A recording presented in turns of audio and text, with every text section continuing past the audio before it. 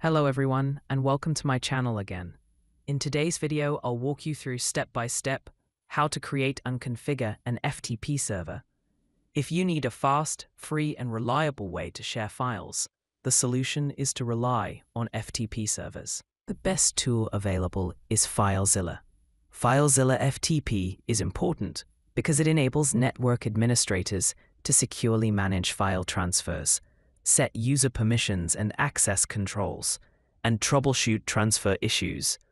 Meanwhile, regular users get a simple and reliable way to access and share files across a local network or over the internet.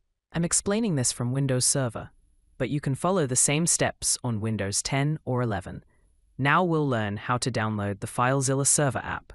Open a browser and type "Download FileZilla Server" in Google Search. Download the Windows version, click the link, and then click Download FileZilla Server. The application is lightweight and won't take long to download. Open your Downloads folder. It's best to close any installation programs or other applications while installing FileZilla. Double-click the installation file. When the installer launches, the first screen will be the welcome screen and the license. Read it if desired, and click the Agree button. Here, select the installation components. It's best to keep the defaults. Click Next. Here, select the installation location. I recommend leaving it at the default path for clarity and permissions. Click Next. Here, select how you want to run FileZilla Server. Leave it as Install as a Service, and select Start with Windows to automatically run the server in the background.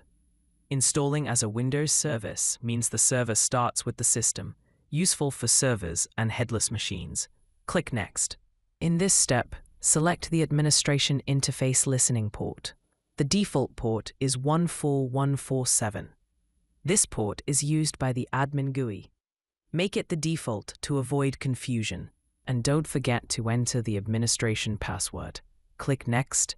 It will give you some advice on the password policy. Click Yes. Select the Start with User Logged In option. Click the Install button and wait for the installation to complete. When finished, click the Close button. This will open the server page. Close it now, as I'll be configuring the server first. We now have 3 shortcuts for the FileZilla application on the desktop: an icon to manage the server, an icon to start the server, and an icon to stop the server. Double-click Start FileZilla Server, and then double-click Administrator FileZilla Server. Click the Connect to Server button.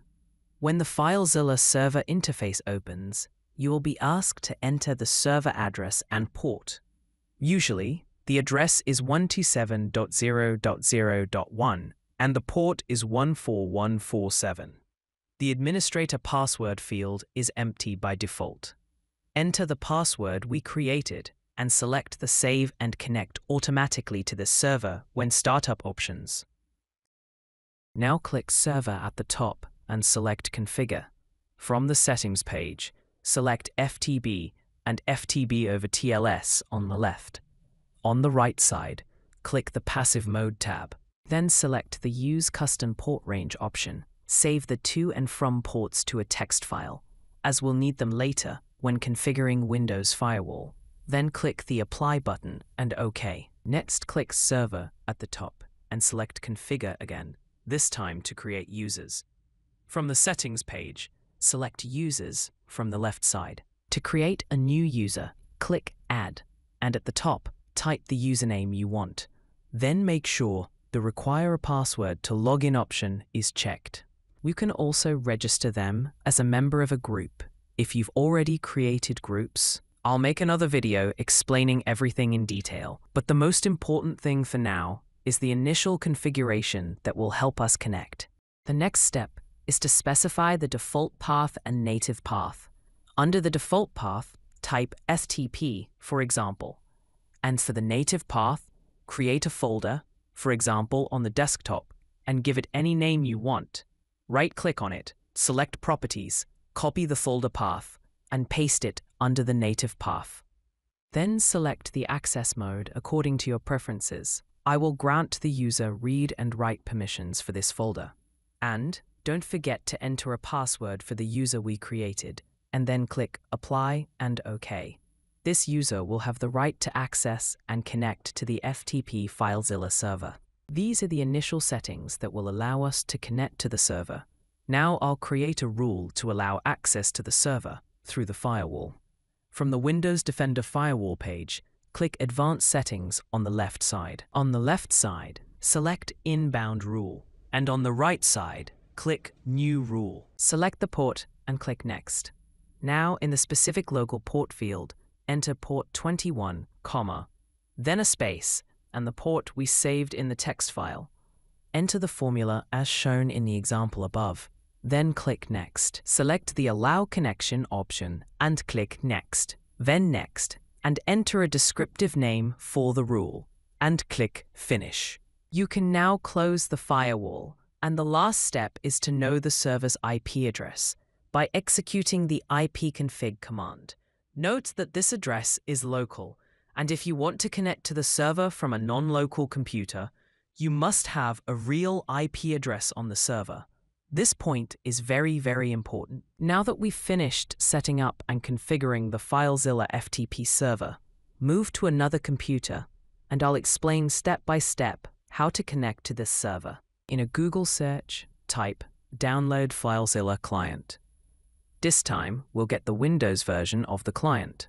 Click to download the application, and wait for the installer to download. After the download is complete, open your Downloads folder and double-click the FileZilla installation file to begin the installation process. On the Welcome screen, click the Agree button. The installation is simple and quick. You just follow the default options. In the Components selection, select the Desktop icon option and click Next. I recommend keeping the default path so that Windows can manage updates properly. Click Install and wait for the application to fully install and then click Finish. The application will open immediately. Before connecting, ensure that the client device can access the server. Both must be on the same network or have the IP address and firewall rules configured correctly. At the top, you will see 4 fields, which are host, username, password, and port. In the host field, enter the server address, and in the username field, enter the FTP account that you created earlier on the server, and enter the password, and the port is 21, because we did not change it during the server setup. Then click Quick Connect. You can save the password or not, depending on your preference.